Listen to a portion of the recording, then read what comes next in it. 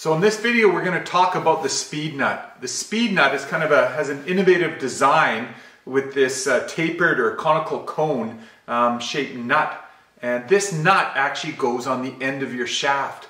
So normally you'd have this hex nut here that would go on the end of your shaft. But here we have this pointed nut, conical nut that goes on the end of your shaft that holds your impeller on.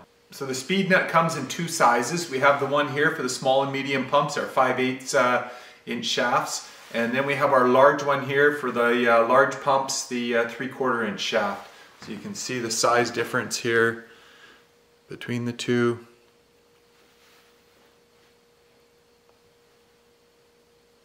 So what are the benefits of the speed nut? Well, the speed nut reduces the turbulence of the water entering your impeller. So there's a lot of turbulence there, especially when you're putting your boat on step and you're accelerating heavily. There's a lot of frothy water, oxygen in there, and the speed nut reduces that turbulence and helps you get on step a little bit quicker, and also has a slight benefit in top speed, but the main benefit is that hole shot. So for those of you that like to load your boat up with a lot of guys, or maybe you're a hunter, you got that moose in there, and maybe you're right on the edge of whether you get on step or not, then the speed nut would definitely benefit you and your outboard jet motor.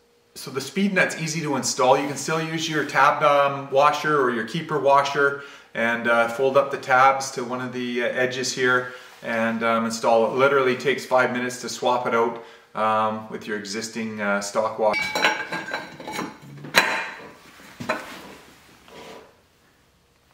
Liner on there, tolerances look good. We could measure that up if we wanted to, but I think it looks pretty good.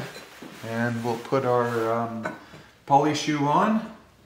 And then yeah, let's get some nuts and line this up.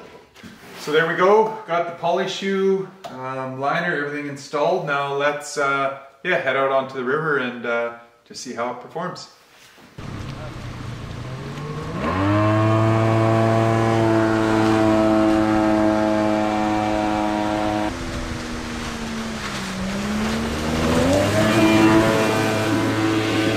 So there you go. You can see a lot more bite there into it. When you just crank that throttle, you're up and gone. It smooths out that water, a lot less turbulence in the impeller when you crank it, especially during takeoff. You're not going to notice a whole lot for your top end, but definitely on takeoff and getting you on step. Like I said, it'd be nice to have a big load in here and really put that speed nut to the test and see how it does. But yeah, available at Northern Jets. Check it out.